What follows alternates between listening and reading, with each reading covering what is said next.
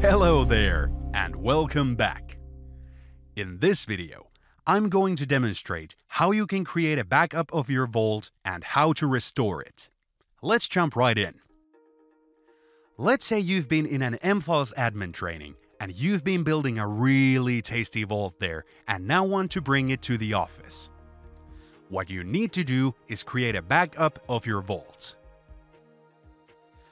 Normally, you would save the backup file on a USB stick or such, but in this case, we'll save it on the desktop.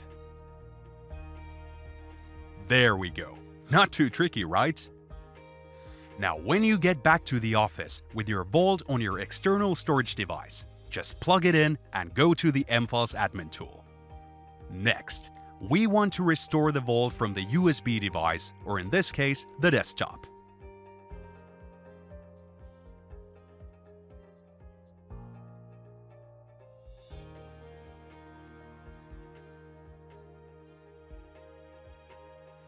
Once you have the vault restored, you need to give yourself access to it. And of course, you want to have full access to the vault, so there are no restrictions in what you can do. Now the server knows that this person is going to come knocking and the name is on the VIP list. So next, we need to set the connection from the mFiles desktop.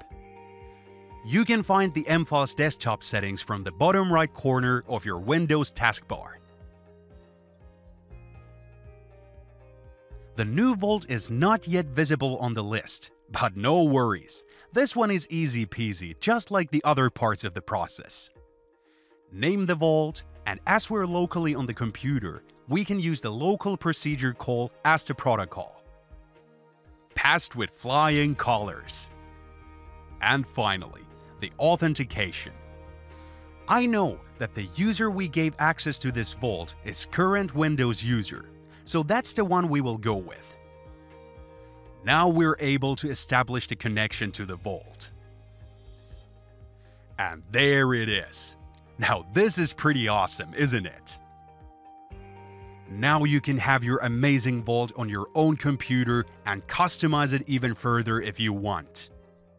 I hope this will help you with your daily tasks.